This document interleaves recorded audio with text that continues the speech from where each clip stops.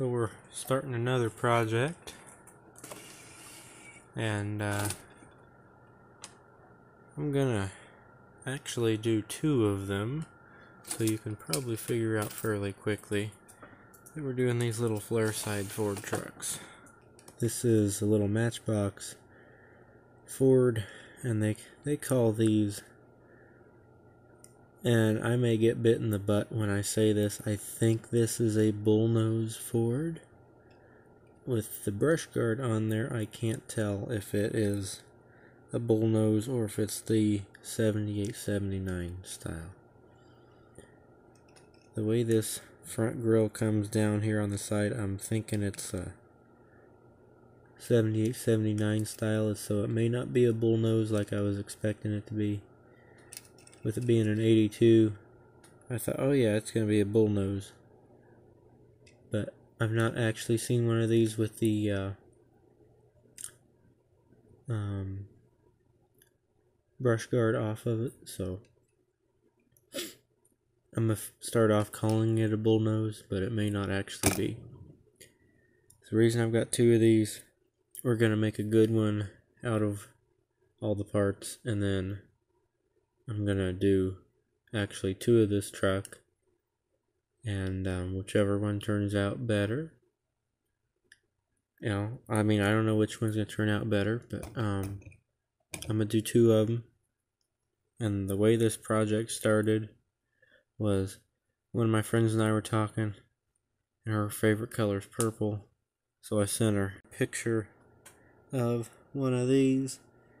This is a newer style Ford Flareside, and it's purple. I'm not going to do the silver on this truck here. I think it's got enough stuff that's going to be chrome along it that the silver is not going to be anything special. And couldn't really find one of these, although there's a real junky one running around Logansport, but couldn't find any of these for sale. But I did find a bullnose step side. Granted, it was not purple. It ended up being forest green, and so this one's an 82 F-100. That's the last year for the F-100. They made the F-250 and the F-100 at the same time for a few years. Anyway, this one's definitely a bullnose. You know, it's got the aftermarket rally style wheels on it, and it's more of a true step side, or Ford, as Ford calls them, Flaresides. And it was really hard to find one of these that was a automatic, and also one that was close by. A lot of these were manuals, which would be okay for me, not quite what she was wanting. And she ended up not getting it anyhow, but tried really hard and ended up at least found one. And so basically what we had talked about doing to this truck, had she got it, is what we're gonna do to these little die-cast trucks here. So they're the same. One's got real yellowed windows, so I don't think purple and gold are gonna go well together on this truck, so I think I'm gonna tint the windows in one of these trucks. This one's got real clear, nice windows.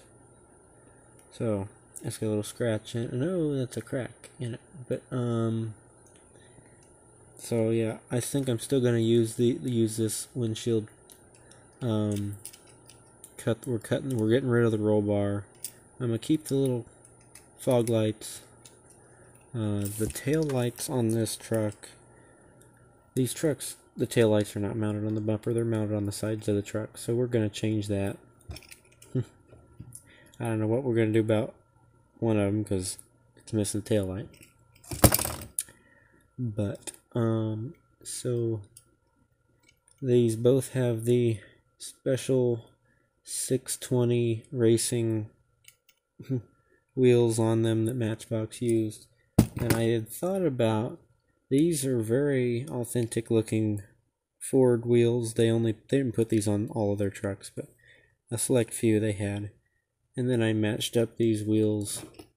These are kind of oversized wheels for this truck, but I matched them up to the regular size wheels that some of these castings had.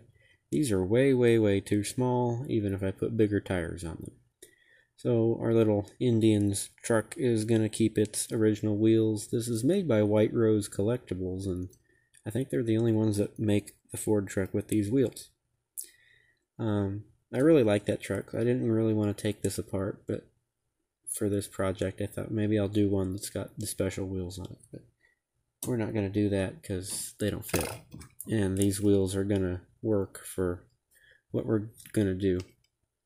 So the nice thing about these trucks, nothing's missing other than that tail light on this one. Nothing's missing that we need. One's got a cracked brush guard. This one had a rollover and mashed the headache rack.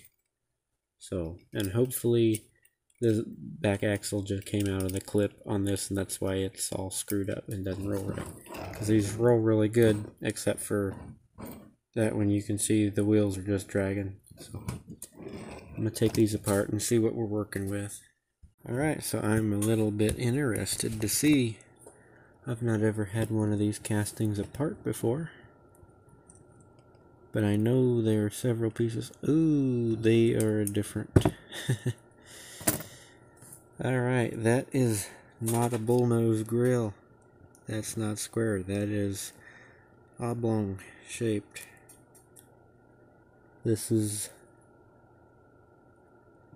an older truck than I thought it was.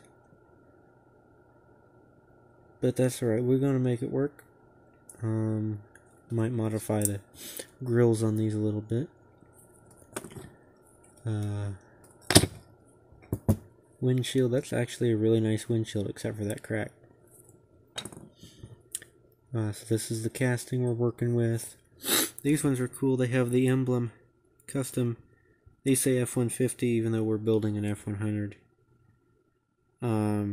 Still kind of cool though that the emblem's cast in there. They got a license plate. These tailgates are supposed to say Ford, but that's okay. This one, it's got a license plate on it. At least it's got something there. It's not a naked tailgate. Here's the running gear. Got your brush guard, which we're gonna shave off of there, but I'm gonna try to save it. And the bumper and the hitch and all that stuff. Oh, and the steps. That's all one piece. Your grill, your interior, your roll bar, your... Oh, those aren't the steps. These are the steps for the bed. And then the side pipes. That's all a piece. So kind of interesting how the old Matchbox trucks are put together. Here's what that roll bar is supposed to look like. Although we're going to lose that anyhow.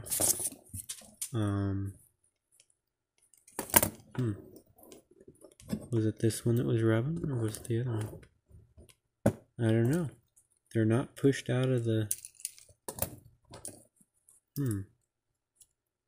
It must be this one. Oh, the bars. I'll have to take that bar out and bend it a little bit. It's pushed up, and so the wheels... That's why they rub. But this one hasn't really been pushed much. It's still got a groove in the center of the tire. I don't know if you can, it's hard to see that, but that means this wasn't really pushed around too much. Anyway, this one's hit something. It's got a bent brush guard, and it's got one tail light, but we're going to make all that stuff work. Like I said, we're going to make a real nice one, and then we're going to make a little extra one. And depending on how the paint turns out on the first one, it's going to depend on what I do with the second one. I'm wanting this to be kind of a royal purple, but I want it to be real shiny. And I think what I'm going to do is do a silver base coat and then put purple over it, because it's not a solid purple. Now, one issue with this casting, it has a little pore in it that goes all the way through. And I noticed that when it was together, and that's why I actually bought a second one, because I thought that's going to be kind of hard to fill that. But yeah, so looking at these, I guess the bodies are rounded a little bit along the side. They do have the dentside in them, but so do the bullnose trucks. So not a bullnose truck like I thought it was, but I'm thinking if we tape all this off and paint the sides, ignore my dirty cut fingernails, I've been working on oily old trucks. I'm thinking if we paint this side here, paint this side here on this plastic purple to match the truck, we won't have any issue with, something looks wrong or right or whatever. So these get to go in the paint stripper, and then we have all these parts that we get to mix and match and decide what wheels are the least worn out on the sides. It looks like probably the letters are pretty good on. And I think these, yeah. Although that one's pretty nice, but I'm not gonna, since they're going back on the same trucks, I'm not cutting in tubing axles and all that crap. This one needs cleaned off. I think what I'm gonna do, because see, the front bumper is gonna be chrome, and a lot of times the rear bumpers on these weren't chrome. This style of bumper wasn't chrome, they were painted silver, but I'm not quite sure what I'm gonna do yet. I know the tail lights, I don't know if I ever finished what I was gonna say. These tail lights are going on the sides of the truck like they're supposed to, but I can't do that until everything's painted, because the housing of the tail lights is supposed to be chrome, and then the lens is red. So this is our interior that we're working with. Basic, but the seats have nice insert, in the cushions. Like I said, I'm going to try to save the KC lights, and on this one I'm going to try to save the roll bar. This isn't going to be very good for anything, I don't think, although they might make some type of good bumper or something. So I'm going to snip those off and get all that sanded flat, because that's an important piece. That goes, I won't be able to get this back together right now, but here we go. That completes the bed of the truck, so that's kind of an important piece. Kind of like on the Dodge that we did earlier. By the time this is all done, that will probably be a couple months ago, because I've been busy enough. And I don't know if this is a variation that had a gold window, or if that's because it's yellowed evenly everywhere. I really don't think it's faded. So I don't think putting this in anything and leaving it out in the sun is gonna fix it, because I think it's actually that color. So we may tint that one. This one's gonna be clear. I don't really know what color we're doing the interior yet. I'm trying to come up with what interior colors go with white, because I am not screwing around. I don't like I don't like white. White interiors look really good, but they're just not practical. They're hard to keep clean. When they get old, they're kind of gray. But gray's kind of a basic color. This isn't a basic truck, so we're going to figure something out. We have modified the grills on both of these trucks so that they are more representative of a bullnose than the previous body style. This one I just see needs a little bit more straightening up on the passenger side, but and we did end up using part of that crappy roll bar. I think all we have left are the lights. Oh no, not quite. But I was able to save the brush guards when I cut them off. So, that's good. I can use those on other projects, and I have 2 of them. Oops. So, that's exciting.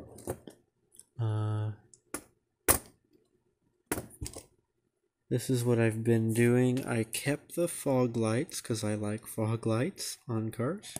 So I kept I wish this would focus so you could actually see it. New. Okay. Well, anyways, I kept the fog lights and sanded around them, which was kind of hard because of how they are. But they came out fairly good on both trucks. I've got a set of stuff that's not so well, and then I've got a set of stuff that came out pretty well. So at this point we have a good and a bad, and well, not so good.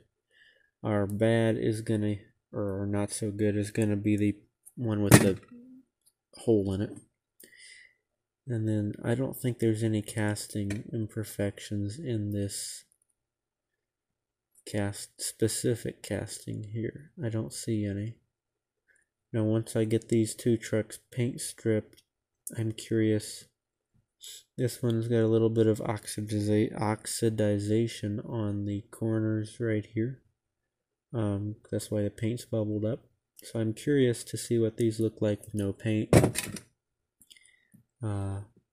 There doesn't appear to be too many casting lines in this thing, which is good because there's a lot of room for casting lines to be due to the nature of the curvature. I'm seeing a casting line on the top of the cab.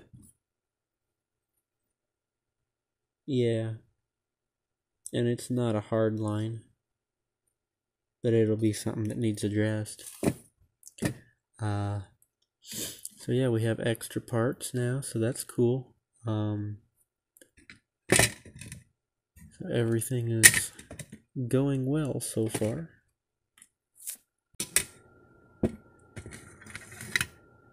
So they're back from the paint stripper jar. I have not wire wheeled them yet, so they have little bits of paint. The paint in the bed, I did not expect it to come out very well, or come off, because it's very thin. And when it's very thin, it normally does not strip off of there very well.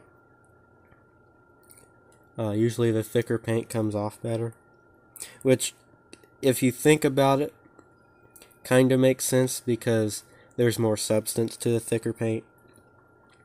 You can kind of see the die cast through this really thin paint, because I know from painting, I like trucks, so I paint lots of die cast trucks. But trucks are hard to paint because you got to get down in the corners of the bed and the sides of the bed, and it's really hard to not screw them up, because then when you're doing all this, then you get too much paint on the outside. And trucks are tough to paint. So, kind of expected that, especially because of the age that they are. So, but these things got some crude casting lines around the windows. This one did the same thing, but everywhere else the paint came off. This one is not oxidized too badly. Actually, it looks almost like I already went over it with the wheel, but I haven't.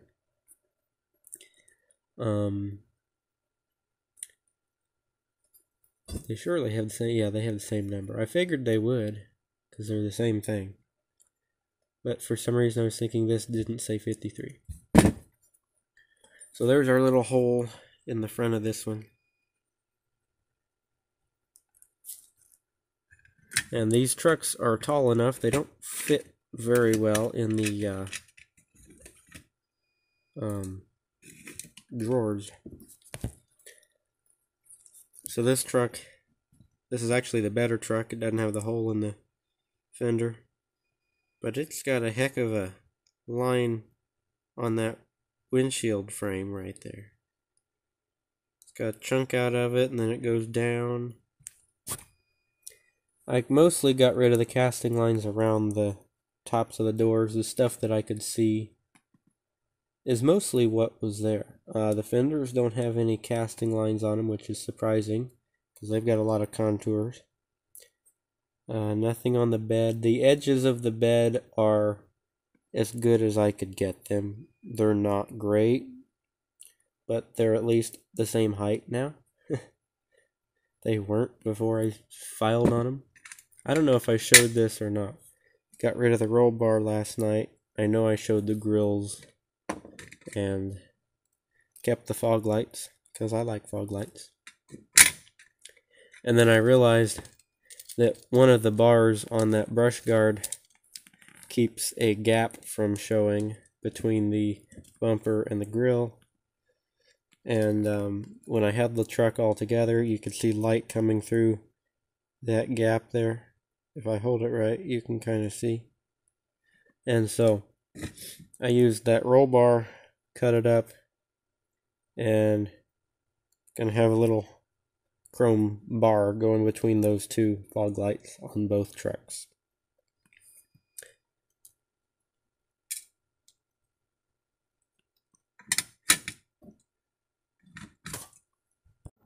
So I'm doing some work here on several things. I'm fixing the handle on my mug and test fitting some pieces here on our trucks.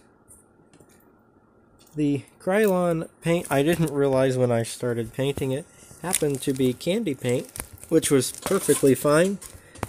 I just didn't know that. So these took more layers than I thought that they were going to. No big deal. We only have one major paint flaw overall with both of these, and that one's pretty easy to see.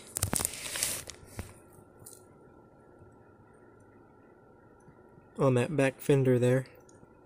Looks like it had a bubble and it popped. But that's, like I said, there's a number 1 and a number 2. And I texted my friend and I said, you know, if you had that purple truck, what color interior would you want in it? And, you know, like a lot of times people will do, you know, purple and lavender or purple and white or something like that. Anyway, I asked her what color, and she sent me this, which is, to me, reminded me of the color of the computer error screen. But, that's what she wanted, and I had a relatively close color to that, so that's what I painted hers. And we were talking about stuff, and she wanted, you know, she likes stuff being unique, and so she's gonna get the orange windscreen, windows and all that stuff. The purple and orange really don't look that bad together. I'm curious, once the paint dries on that blue interior though, what color is that blue going to look like through this orange? The other one's clear. That's one that's going to go on mine. I don't have the inside of the wheels chromed or the beauty rims, but I did get the white stamped on the tires. It didn't come out real great, but it still looks better than it being black. That's probably about the best one. That one come out real good. Obviously, as you can see, got the chrome done. The only issue with that chrome is it shows all the imperfections in the plastic, which some of it is kind of hard to really see. I also cleared up the mess of plastic that is between the back fender and the bumper on these little plastic chassis. I know they're so these bumpers don't break off, but they don't look right on these trucks because they're not actually there on the real ones. Oh, I also broke the side of this bumper off and had to glue it, so you can kind of see the crack in it. But overall, they came out fairly well. And once the paint dries on the interiors, I did my interior green. I thought, you know what, if we're going to do some crazy colors, let's do some crazy colors. So our trucks are all done and they're all ready to be put back together.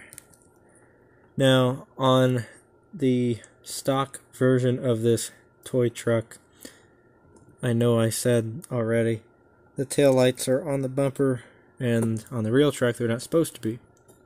They're supposed to be roundabouts where these are at, which these are the tail lights from these castings. I just cut them off and glued them onto the back of the truck where they're supposed to be, instead of putting them on the bumper, keeping them on the bumper. I also did some chrome detailing, which you can see a heck of a lot better in person. It's just kind of blended in with that metallic on the camera. But it's around the windows and got the Ford letters on the hood. Good little sunroof thing. Emblems. So if you remember, one of these bases was missing a tail light. So what could I do about that? Well, I wish these were glued a little more evenly. I think this is the one that fell off, and when I glued it back on, it wasn't so even. But anyhow, this piece here, you'll know, this was actually my favorite one to glue on. It had a bit of what I would say was a mount, you know, on the back of the tail light. That made it real easy to glue that one on there. What that is, it's from one of these Bic pens here. That is the clip on this pen here, and then that clip is cut in half, you know, like right along the mold line here, and then about midway through the little body of our character. Now, I don't know why they didn't mold the taillights into the casting, because Matchbox does have the ability to do that, as you can see with the 56 Ford. And they had the ability when they made this as well, because the 56 Ford casting, this is 56. It's been around for a while. They made this casting. I know they made it in the 90s. This one doesn't have the first year. It was remade in 2018, recast, I guess. But my point being, they have the ability to cast the tail lights into the casting and make it look nice. So why on this one were they in the bumper? Well, I don't know. But it's time to put this thing back together. And I will do my best to do this on camera once I get a flat screwdriver, not a Phillips, out of my little thing over here. Alright. I always kind of have a struggle with rebuilding some of these things on camera. Yeah, it's one thing to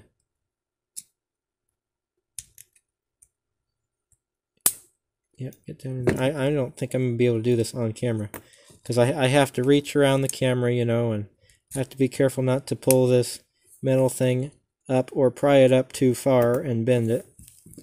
And reaching around the camera to do things like that. Yeah, I'm just going to shut the camera off.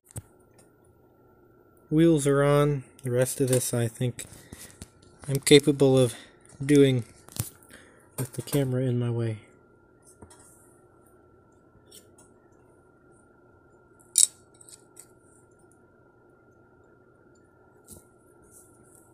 Windshield goes in, then the interior.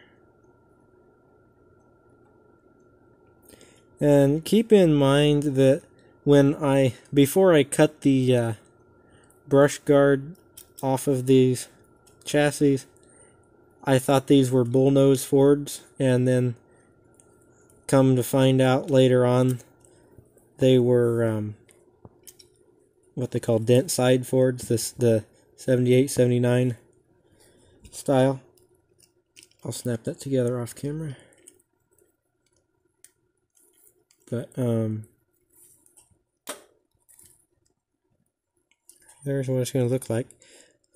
My point in retelling that was that's why the sides of these, this whole grill part should be aluminum, but I did the sides and the tops purple for the only reason for that was that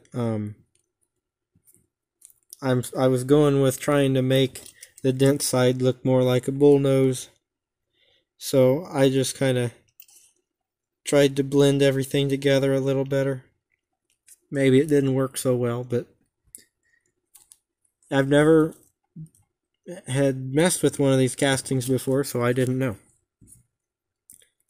And it's hard to tell from just looking at the casting that it's a dent side versus a bullnose. So put this guy back together. It goes back together the same way that one does. Well, they're all done.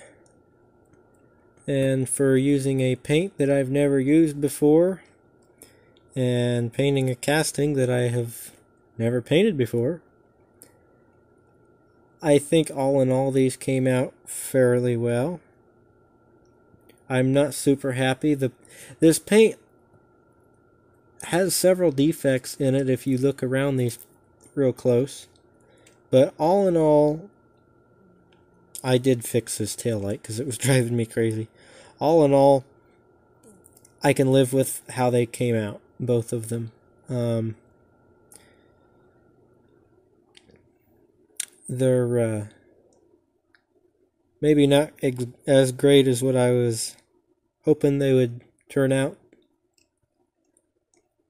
but I'm not disappointed in them by any means. It's the exact color purple that I wanted, and that was kind of just by luck of the draw that it was the right color purple. So, like I was saying, turning a dent side into a bullnose Ford, the turn signals aren't as long or in the right place. So I just kind of did what I thought I needed to do, and I guess it came out okay. I guess these aren't done yet. Before these go on the turntable, I have to paint the side markers on these trucks. But other than that, they're all done. I detailed the mirror and the windshield wipers. And I don't know why I did this, because you don't see the bottom of it ever. But I did the axles and the drive shafts and the transfer case.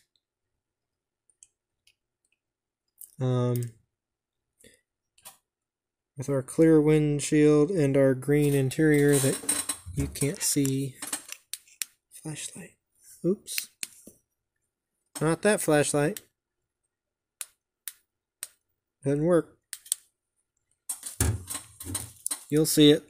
You saw it before. It was dark green. The blue, unfortunately, it looks rather green as well because of that orange windshield that's in it. Or it looks like blue plastic that has aged and turned yellow. Oh well. She wanted it blue and I painted it blue. It just maybe doesn't quite look as blue as it did. So I'm not sure why there's such a big gap. The rivet holes are all lined up. I couldn't actually put this truck back together with crooked rivet holes because it has two in the back. There's two in the back line up. So I'm not really sure why there's that big gap. And I'm not sure why the bumper looks crooked to me too.